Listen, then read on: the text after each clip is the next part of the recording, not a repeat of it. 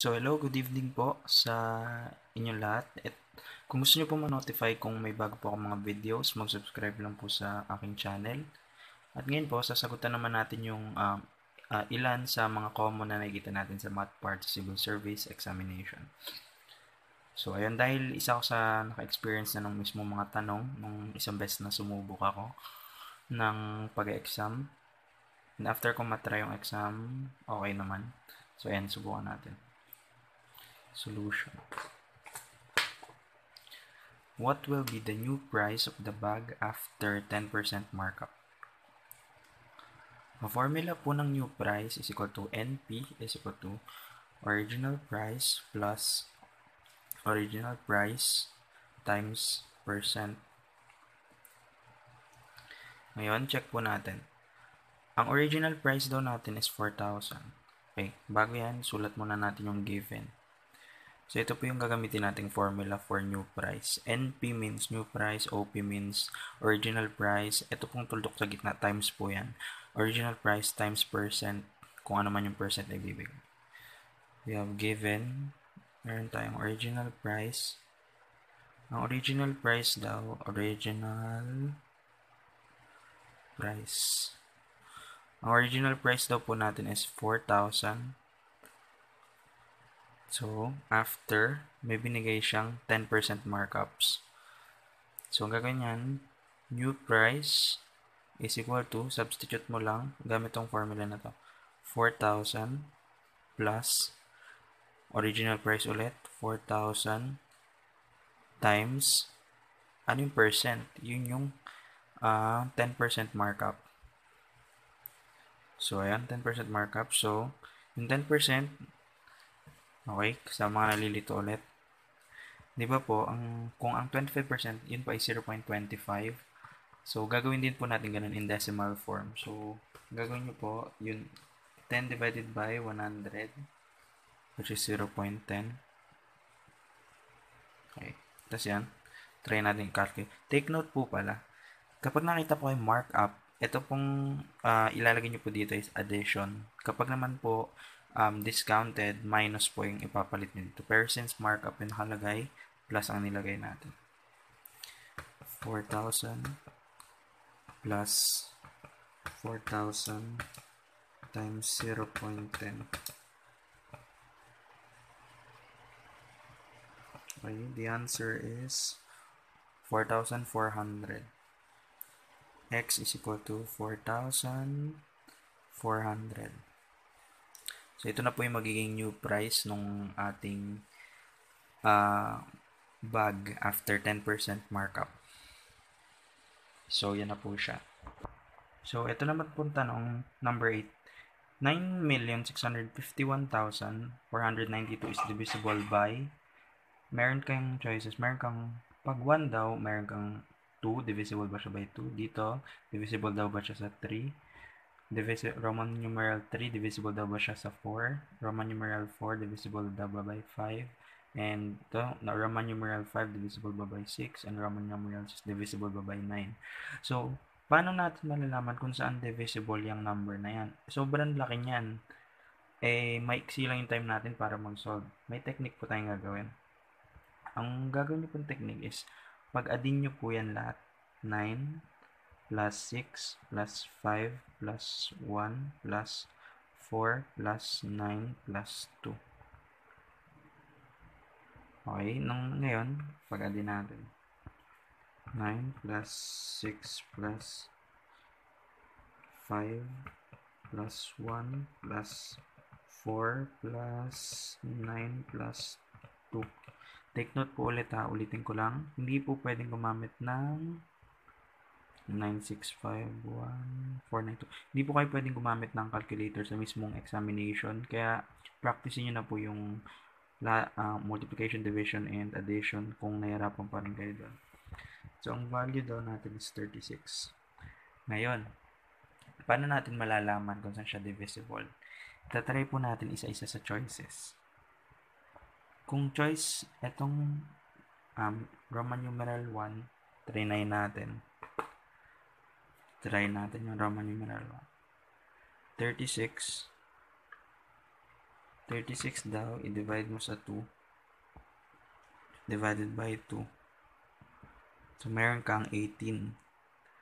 Tandaan nyo po, kapag po ang number, di ba, ang ginawa nyo, dahil mahaba siya, ang shortcut method natin, pinag-add natin lahat ng number na yun, hanggang nakuha natin yung value, which is 36. Ngayon, itatry mo isa-isa sa choices, para malaman mo kung saan siya divisible. Ngayon, dinivide mo siya sa 2, ang lumabas ay 18. Kapag po ang lumabas na value, kapag dinivide mo siya dun sa choices, is walang butal, or walang sobra, walang 18.3, 18.5, as in ganito, buo lang talaga, or whole number lang, 18. Ibig sabihin po niyan ay divisible siya doon. Basta walang butal. So, kung chinek natin yung number 1, yung Roman numeral 1, divisible ba daw yung 9,651,492 sa 2? Oo, divisible siya. Try naman natin yung 2. Sa Roman numeral 2, ay baka po may nalilito, so lalagyan kong palatandaan. Sa Roman numeral 1, ang basehan natin daw ay yung 2. Kung divisible daw ba siya sa 2. Ngayon, tingnan natin kung divisible ba siya by 3. Divisible nga ba by 3? Itong ating value. Ano po sa palagay nyo? 36 divided by 3 is equal to 12. So, ibig sabihin, divisible din siya sa 3. Roman numeral 3. Divisible nga daw ba siya sa 4? Yung value natin. Sorry. So, 36 divided by 4. Yun. So, the value will be 9. Ngayon, Roman numeral 4. Divisible daw ba siya kay 5? Okay, sabi sa Roman numeral 4, kung divisible daw ba siya kay 5. 36 divide mo sa 5. Okay. The answer, so diba, meron kang 36. Sorry. So, 36 divided by 5. Your answer will be 7.2. Tingnan nyo po ito. May butal po. Ibig sabihin, hindi na siya divisible by 5. Okay, lagyan natin asterisk to para matandaan natin. Roman numeral 5. Divisible daw ba siya kay 6? Check natin. 36. 36 daw ba? I-divide natin sa 6. Which is equal to 6. So, divisible siya by 6. Divisible ba siya by 9? Sabi sa Roman numeral 6. Divisible daw ba siya kay 9? 36 divided by 9. Divide natin sa 9. The value will be 4. So, take note. Lahat po siya divisible maliban kay 5. Kasi nagkabutal. Tandaan nyo, kapag nagkabutal yung value na yun, kasi diba, sobrang laki niyang number. Ang technique na ginagawa, pinag-a-add mo lang sila lahat-lahat. Kapag nakuha mo yung value, itatry mo yun sa bawat choices. Kung divisible sila, dapat wala silang maiwang butal or point something. Ganito lang dapat sila. Pero kung hindi sila divisible, may naiwan na point like this. Ibig sabihin, ang mga tamang sagot ay 1, Roman numeral 1, Roman numeral 2, Roman numeral 3, Roman numeral 5, and Roman numeral 6. Okay. Ito yung sagot. Kasi yung Roman numeral 4 ay mali na. So, ayun na iwanan sa atin. 1, 2, Roman numeral 1, Roman numeral 2, Roman numeral 3, Roman numeral 5, Roman numeral 6. Divisible tong number na to, yung 9,651,492 sa 2, 3, 4, 6, and 9. Hanapin natin sa choices yan. 1, 2, 1, 2, 3, 5, and 6 only na Roman numeral daw. Okay? So, tama. Divisible siya, diba, sa 2. Divisible siya sa 3. Divisible siya by 4. Divisible din siya by 6. Divisible by 9. So, the answer will be letter D. Roman numeral 1, 2, 3, 5, and 6. Only. So, ito yung sagot. Okay, number 9. Ralph has a box filled with wooden blocks. He has 15 red for every 27 blue blocks If Ralph has a total of 48 red blocks, how many blue blocks does he have? So, meron daw siya, ito ay ratio and proportion problem type lang. Meron daw siyang wooden blocks. Meron siyang 15 red blocks. I-represent natin red blocks as RB. 15 red blocks kada 27 na blue blocks. Represent natin blue blocks as BB. Ngayon, if Ralph has a total of 48 red blocks, itong red blocks, diba? Kung meron daw siyang 48 red blocks, how many blue blocks naman daw meron siya? So, tinatanong is ilan yung blue. Ito yung blue blocks, yun yung hinahanap natin, siya yung wala. So, siya yung lagyan natin ng, i-represent natin as X. Represent natin siya as X.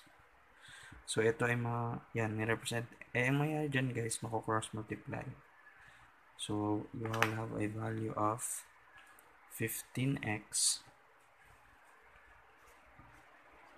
equals to 48 times 27. Then, copy ulit, 15x equals to 48 times 27 equals to 1296. Divide both. Ang hinahanap mo po ay x.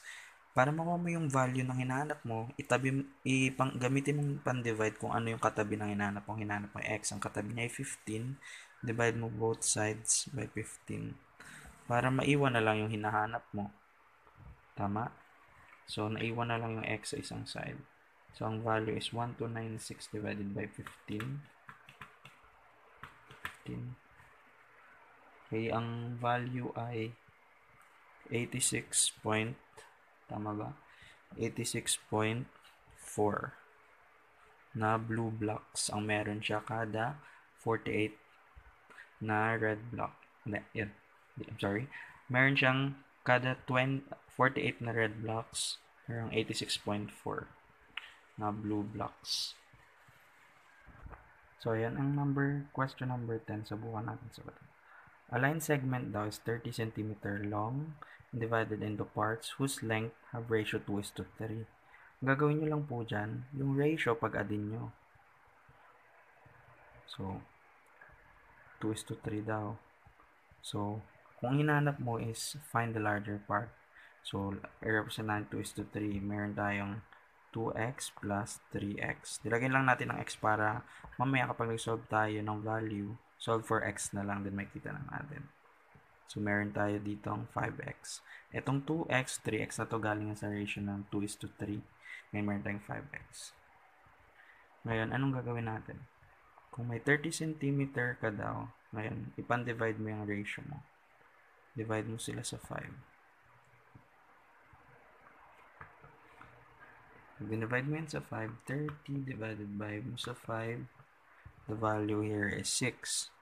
Tama? Ngayon, nakuha mo na yung 6 na value.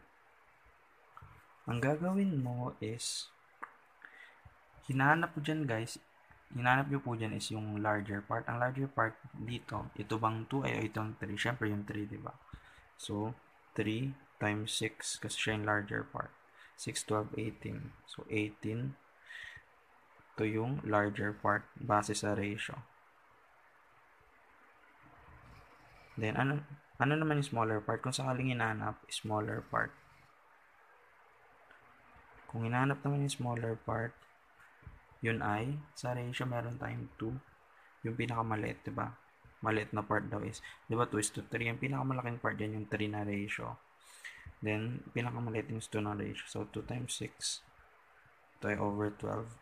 Ngayon, para malaman mo tama yung sagot mo, kapag pinag-add mo yung values na yan, equal yan dapat sa 30. 8 plus 2 is 10.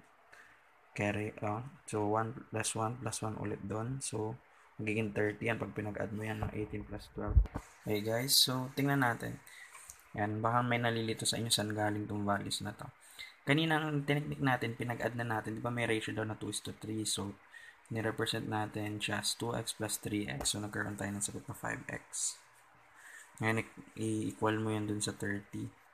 So, kaya yung na-divide sa 5 dahil dito. Siyempre, to solve for x, divide both sides by 5. Doon yun galing ha. Binilisan ko lang kasi kanina. So, ayan.